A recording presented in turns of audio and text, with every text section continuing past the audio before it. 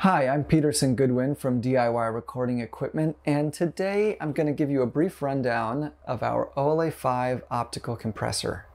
So the OLA5 is a single mono compressor for the 500 series, and it's a real mix of tradition and some new design ideas. So by tradition, I mean that it is, as the LA part of the name suggests, in that line of compressors, the LA2A, the LA3A, the ones that are kind of famous for being so smooth, so natural, so, this term gets bandied around a lot, but musical. One person put it really well, that they kind of seem to hear music in the same way that an ear does.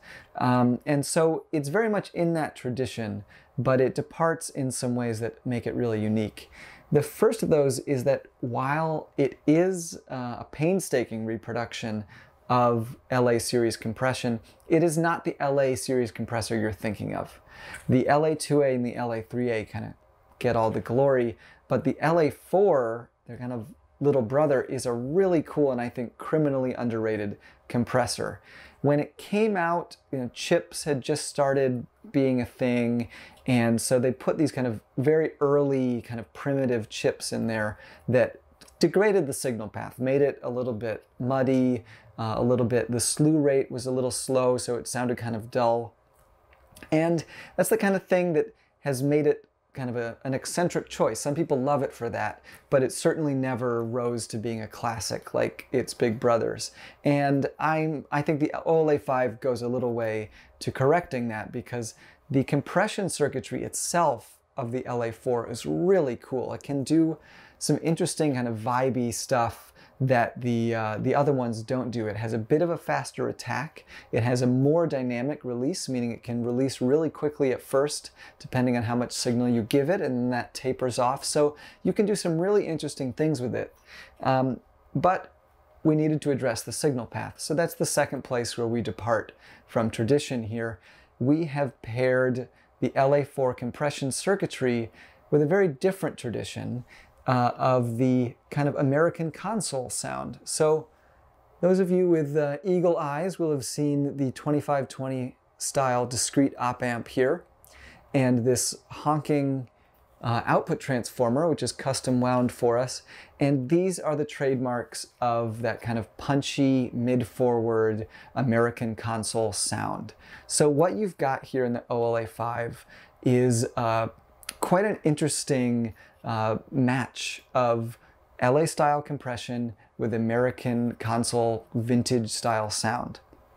But we've given you another tonal option here too, which is that with these jumpers, no soldering required, you can switch back and forth between the vintage sound and a more modern, very transparent sound. So that is, I find, to be very useful sometimes if you just want the kind of leveling effects of the compressor without the tone.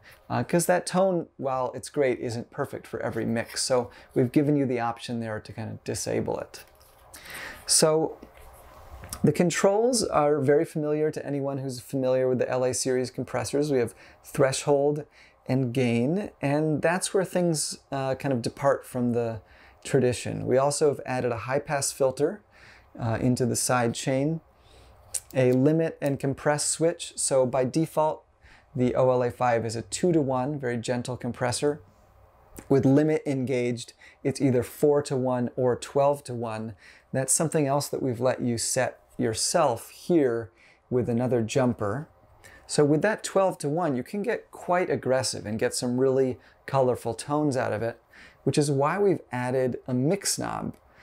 Now, I myself, when we were designing this, certainly did not think that an optical compressor was ever going to need a mix knob, but that was before I really got to know the character of the LA4, and what really convinced me was kind of crushing a bass track. So really turning up the threshold, putting it on 12-to-1, and then mixing that in a bit with the dry signal, and it just made things kind of thick and flavorful. It gave this kind of this harmonic saturation to the transients that really made them jump out, made that pick transient jump out in a way that just doing it in compress or with a little bit less compression and no mix didn't do. So it's a flavor I'm really glad we added, a feature rather, that really I think expands what you can do with optical compression. So that is the OLA5, kind of traditional basics with a bunch of added